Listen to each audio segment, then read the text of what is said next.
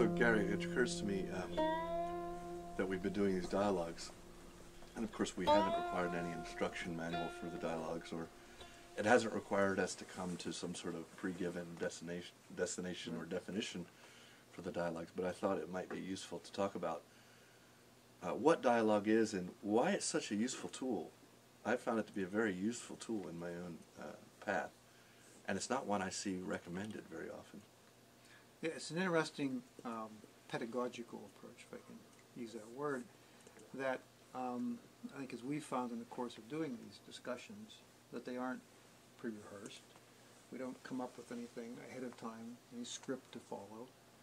And yet you and I both found that there's a lot of learning takes place just by virtue of just opening up our own spaces and let what manifests manifest. And out of that sharing comes something better than either one of us could. I'll say for myself, I certainly couldn't thought it up. And so you see, this is kind of a learning process. It's really a great practice to be open enough that you don't encumber what's coming out of you, and you just let it respond to the gestalt of the energy that's unfolding at that time. There's no scripting, no organizing, I should say this, I shouldn't say that. It just comes out. Right, and I mean, so somebody could say, oh, well, you know, that's exactly what people do in psychoanalysis, or, but there's something qualitatively different about real dialogue.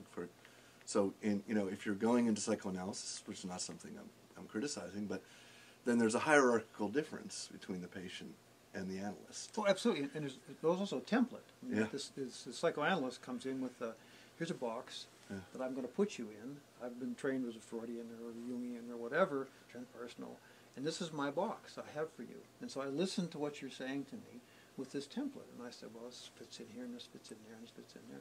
And so that's my response to you, is out of that template. I don't give the space for you to be empty, and for me to not have a template. If you don't have a template as a psychoanalyst, then something else comes out that's very different. There are training people on the West Coast, a big group in San Francisco, I saw some last week, who are very much training people to be non-dual psychotherapists. The idea being just get out of the way. Mm-hmm.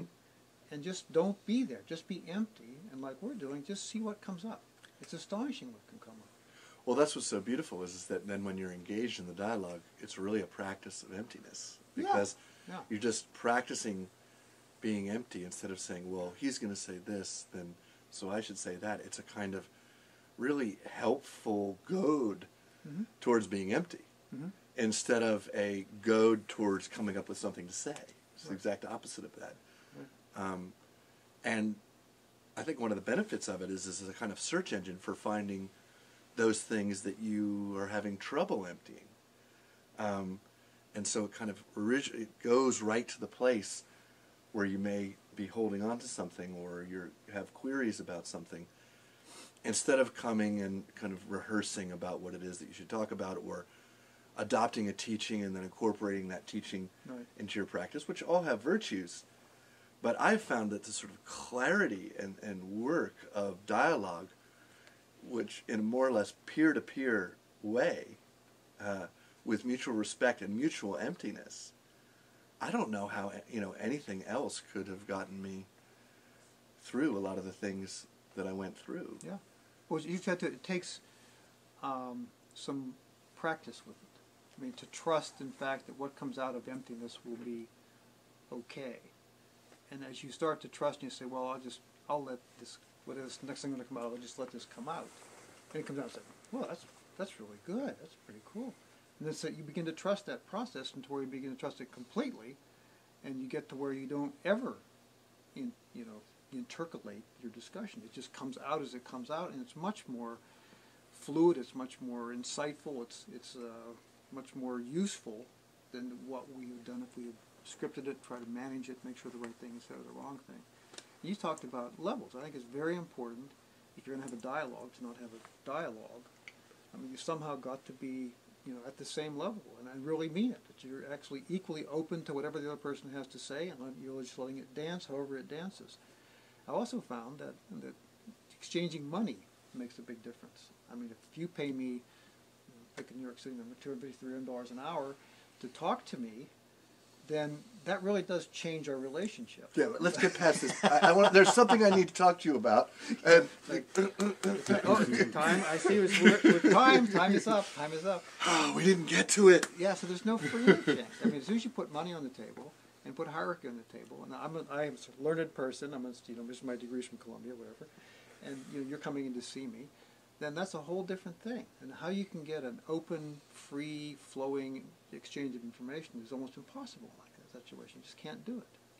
No, but that's what's interesting is then from an infrastructural point of view, then this is why actual dialogue itself seems to be almost impossible. Mm-hmm. Because we don't have any infrastructure for people just to meet up as equals, Mm-hmm. practice emptiness, Right. and exchange where they are, Right. which is in oneness. Right. But we can imagine some scenarios where that could be at least cultivated, Right. We've talked a little bit about this idea of just sort of peer-to-peer dialogue using web tools to help Mm-hmm. organize getting people together to do this. Mm-hmm. Because you're quite right that if it just becomes the specialty of a couple of people, then supply and demand, let's say somebody becomes really great at dialogue. Let's say Right.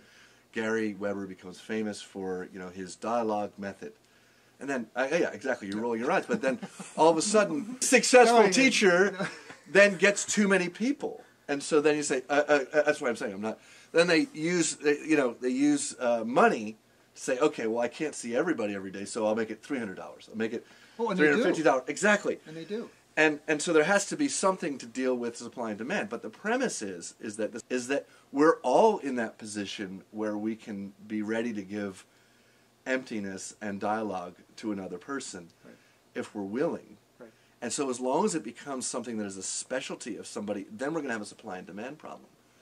But if people begin practicing it on their own, right, without needing to be certified through any academy or justified by anything, but just practicing it, as Mark and I did, some years ago, then pretty soon you're going to be able to see that we all have somebody that if we want to, we can go to and do this. Right. So, it might be worth thinking about what some protocols for that would be. Yeah, well, to me, the fascinating thing is you can feel in yourself if you're being authentic. Uh-huh. You can feel as soon as you move into a script, he said something and I'm this and you can just feel how subtle and how quick that shift is and how the energy inside changes. Yeah. So it isn't like you need any kind of a monitor, a hall monitor to watch and see if you're being authentic or not.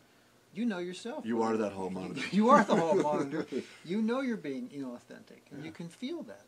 And the other person can feel it too. As soon as you change the structure, you change money, somebody gets this way. But that whole, it's just so crazy. And people will get all excited about themselves, and if they get money, whoa, I can get more money. Well, this guy's getting more money than I am, so I want even more money than he gets. And the whole thing goes crazy. And then you're no longer authentic. You stop being in the dialogue. Then you are totally different. Dialogue shuts down. It's not dialogue, it's a monologue. So the commitment has to be this commitment to total emptiness. Authenticity. Yeah. Complete authenticity. No barriers, no interruptions, nothing, nobody intermediating anything that comes out. It's just complete, whatever comes out of the great emptiness is what Spivak said. Well then, see, because most of the time, even in the philosophical tradition, a lot of the times we think of dialogue as people exchanging knowledge. But in fact, what you're pointing to is the fact that what we're doing is creating the conditions of not knowing. The dialogue is a tool for not knowing. Absolutely. A critical thing we have to not know. We both have to not know what we're going to say. Not know our stance on the subject. And just let whatever comes out come out of that not knowing space. Absolutely. And when you're committed to not knowing, then even when you know and you fall into, say, a script of some kind, which is sort of inevitable, is going to happen, then the other person is there precisely to call out the script and say, well, it feels like, you don't have to say it feels like a script, but there are many ways to respond. So it feels like that is widely available. Like if this were a software, right, that was free and widely available, by which open source, so to open speak. source dialogue, exactly, Yeah. by which people could pursue awakening Yeah. beyond thought, Yeah. then it would be getting downloaded at a rate of That's right. That'd be and good. and I have a feeling that it's because it's right in front of us that we don't see that it's the most powerful tool that we have at our disposal. Well, 'cause also people are afraid to trust. They can just say what comes out and let it go out there. Yeah. They aren't worried that oh my goodness, what they're going to think of me if I say this thing or that thing. And you've got to get to the place where you can trust that, be open to it, and if you can feel that inauthenticity, that scripting coming in, you can just let go of it. You can just surrender that. And as you do, then openness manifests.